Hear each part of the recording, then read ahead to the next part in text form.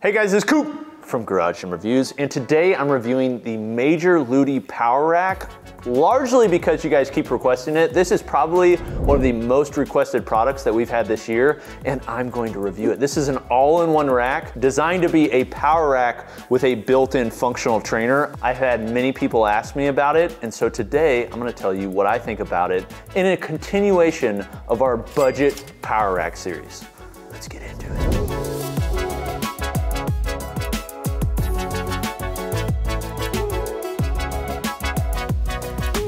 So more and more companies have started to add things to power racks. In the past, power racks were power racks. You use them for squat, deadlift, bench. They were made for those types of lifts. Now companies are adding cable systems for lat pull downs, low rows, and functional trainers as well. Start at the top with the very expensive racks and has trickled down to prices that many people can afford. Okay, so I'm gonna review this in two separate sections. One is gonna be the power rack, and then the other is gonna be the functional trainer. And then I'm also gonna compare this to the many options that are out there. We have reviewed many racks already that are comparable to this. I'm thinking of the Rep PR1100 with the lat pull down low row function. I'm thinking on the higher end, also the Rep Aries and Athena, but also comparable directly with it is like the Fitness Reality A10 XLT with their lat pull down as well as their functional trainer. Also the Force USA My Rack, or even the RitFit rack, which I think is the most comparable. So at the end of this, I'm gonna compare all of those. So stick around if you'd like to see that. Now, also, Major Lutie sent this so we could do a review. If you'd like to purchase it, check it out at the link in the bio. They'll pay us a small commission. Thank you. Okay, so let's start off with the base power rack. This is essentially a 2x3 rack. Now, they're importing this, so they actually don't use the language 2x3, but the uprights on this are 50mm by 70mm, which is closest to what we know as a 2x3 upright. Now, one thing that they're doing with this, I noticed this, is rather than facing the 2x3 forward, so the thin side is facing you when you're looking at the rack, it's faced to the side. Now, how that affects structurally, I don't necessarily know. I'm sure there's a reason that companies in the past have done that orientation, but I will say the 2x3, when you face the 3-inch side forward, it looks like a big, beefy, expensive rack, which would be my guess why they chose to do this. You'll find actually with a lot of Major Lutie stuff, this is an honest review, just so you know, so I'm gonna go hard sometimes. They're a marketing company. They're marketing this thing hard. If you read some of the language on their website, they're either using ChatGPT or they have a copywriter that really knows what he's doing, and he's pulling out every possible detail on the product. They're also using renderings on their site. I just wanna make this clear. I freaking hate renderings for product photos, not because they don't look good, but because when you get them in-house, it sometimes looks like what you see on Pinterest, and then you make the little baked good in your Easy Bake Oven, and it comes out. It's like, man, that did not look like what it looked like on Pinterest. Sometimes that happens, but if you're worried about that, I will say their renderings and their actual in-use product, they're not that far off. Okay, so the uprights, 2x3, but they're using not 11 gauge steel, which is most often seen, which kind of makes sense because of the price range of this product. They're using 2mm thick steel within their marketing copy. What that is that's 14 gauge steel. So they're using 14 gauge steel, which is the same as what most products within this price spec are using. So same thing as Rep PR1100 and PR1000, also the RitFit rack, as well as the Fitness Reality rack. So very similar uprights that's being used. The big difference is rather than being 2x2, this is actually 2x3. The good thing about that is really it just looks beefier.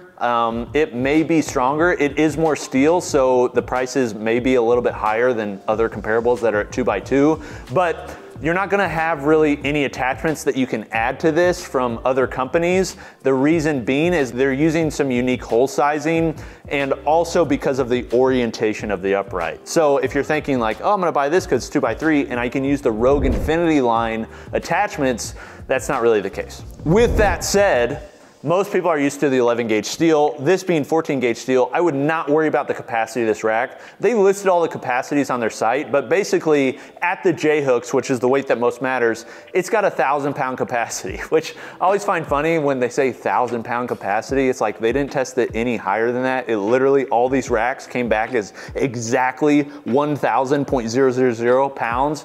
Well, this one did too. So this has a 1,000-pound capacity. Honestly, if you're lifting that much, I wouldn't suggest buying a rack like this. That said, it's gonna be able to hold as much weight as you ever want it to. Okay, one note on assembly, because many of these less expensive products are kind of like IKEA products where you have to fully assemble everything. This one is one of those. Came in 3 separate boxes. Between Sam and his wife, Sambeline, it took them 3 hours of assembly time. So you can basically, they assemble a lot of things, but 3 hours all in on this rack. Honestly, there's a lot of different parts, but it's a pretty quick and easy assembly, all things considered. Now, one of the most notable parts of this, and one thing I want to pull out from the beginning, especially when you compare it to other comparable racks, like the RitFit rack, is I think this is actually a better designed rack than those. This one is a little bit more expensive than the RitFit and Fitness Reality rack, but I think it's better designed, and this is why. If you notice on the RitFit rack, they put the cable system right alongside the back uprights, which means you can't use it as a power rack. You have to use it as a half rack. Because this one is offset, they put the cable system farther back so the guide rods aren't in your face. You can actually use this like a power rack. So you can use the safety bars that come with it to actually use for safety. You can squat inside the rack without having to worry about the cable system being in your way. That seems like a minor thing, but is a huge benefit. And like on the higher end is a reason that the offset base from Rep Fitness used on their low row and lat pull down is a better design than say Titan on their Titan series that runs right along the uprights. It basically prevents you from using it. So for a more budget friendly rack, that was actually a really good design decision and allows you to actually use the rack as a power rack. Now, a measurement that many people like to hear when they're buying a rack is the outside to outside width. So this is right around 48 inches. The reason that's a good number, it's in between 49, which is on the higher end, 47 is on the thinner end. Companies like Rep Fitness and Sorinex have that. That's nice, 48's good. I would prefer 47, but it's not a deal breaker by any means. But when you're unracking and re-racking your bar, you want a thinner width so that the collars on your barbell aren't hitting it. That said, if it's too thin, then you're gonna basically have your hands running up against the J-cups when you're taking the bar off. So I think this is actually a good width. The height is 84.3 inches tall. Basically, it's designed to be used in any environment. It's gonna work in your basement as well as your garage gym, pretty much if you have low ceilings or high ceilings. Then a couple other things on the power rack specifically. The J-cups are plastic lined and they can hold what they say 1,000 pounds. Comes with dip bars as well, as you can see. They're actually upright on upright. They have 2 different handle widths and they feel okay. They have rubber on the handles. They're just a little bit thin, but the width is actually okay. And then the pull-up bar. The pull-up bar is a multi-grip bar, but it is an angled pull-up bar and then has multiple neutral grips in the middle that you can use for changing your grip. I will say they added basically these like nice primo looking handles on the ends. They suck. The reason they suck is because they twist. So higher end racks will often use those, and again, it makes the rack look premium, but in use they spin. So it's very uncomfortable. They don't take chalk well. So honestly, when I use this, I'll probably just take those off, but just so you're aware, they're on there. Okay, now to the functional trainer component. Talked about the rack. It's pretty standard in terms of the rack construction versus price comparables. But to the functional trainer, this is like the product of the year. So many companies are coming out with all-in-one systems, and the reason is because people really like them. Home gyms are small spaces, and having dedicated separate functional trainers and racks can be very expensive. So combining them into one is a great idea. It's one reason that the Aries and Athena are so popular, and many other companies are coming out with racks that are like this. But I love it that there's now budget options for this type of product because a lot of people find them useful. There's multiple ways that this is happening. You can have the lat pull down and low row functionality, or most often you can also have the functional trainer. Major Lutie went with the functional trainer option, but allowed a foot plate on one of the uprights included so that you can also use it for low rows. Now this is a plate loaded system. It's not a weight stack. The max capacity on it that the cables can handle is about 350 pounds, which should be enough for pretty much everybody that's out there. But it's on a 2-to-1 ratio at the handle. So the carriage itself is about 8 pounds, which means at the handle on each side is 4 pounds. If you combine them, it's 8 pounds. That's how 2-to-1 works. But it's a standard carriage. It's using guide rods with plastic bushings, so it's gonna be smoother than like a square tube, say Titan is using on their wall mount functional trainer that is really on the budget end. This is like an in-between option of the really high-end options and the really low-end options. So there are a lot of pulleys on this. It routes all through the system. They're plastic pulleys. Not as nice as aluminum pulleys, obviously, but if you used aluminum pulleys on this, the price would just skyrocket. So I'm fine with the use of this, and for home gyms, it's smooth enough in use and will also last long enough for most people. On the front, it's using swivel pulleys that swivel about 180 degrees, so you can use it off to the side of the rack. One thing of note, when you're adjusting this up and down, one thing that we found is if you don't have the knob fully tightened in, it can pop when using it off of the whole increment.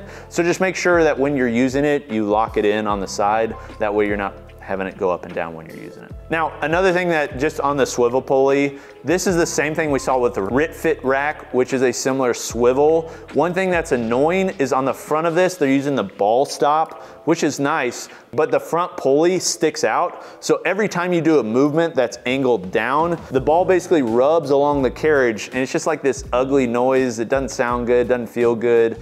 It's not a huge deal, but just something I wanted to note, as it will cause wear and tear. Okay, now to the value. How does this compare to other companies? So this option right here, not including the bench, they have packages where you can buy pretty much everything. Also, I don't know if you can see this, but the bench, somehow they shifted the lettering off to the side and at an angle.